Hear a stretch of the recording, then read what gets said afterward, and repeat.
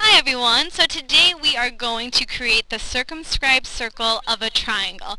So right now I have my Geogebra Java applet open on my screen. And what you're going to do is we're first going to create a triangle. So you can do that by clicking on this triangle. It's a polygon selection button. And we're just going to go ahead and create a triangle. So you want to create your three vertices, A, B, and C. And then to close off that polygon, go ahead and click back on your point A.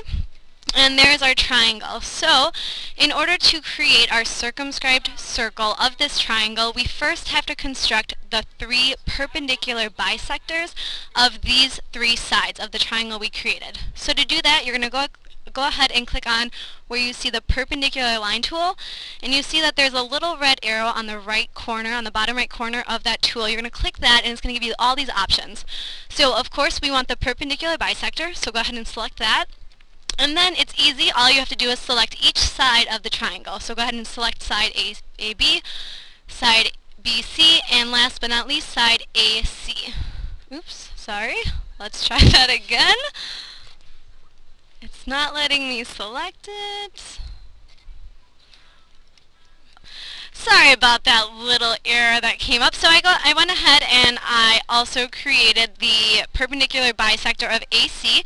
So we have these three perpendicular bisectors, and if you notice, they all intersect at one point. So this intersection point is the concurrency point of our three perpendicular bisectors, and we want to make that intersection point. So in order to do that, we want to go up on our toolbar over here, and you see this point A, and again we want to select on that red arrow on the bottom and select intersect two objects. So you can select any of the three perpendicular bisectors that you created.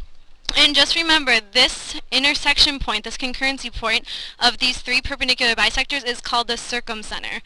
So we have our circumcenter D, and last but not least, we have to create our circle. So we are going to use the circumcenter as the center for our circle.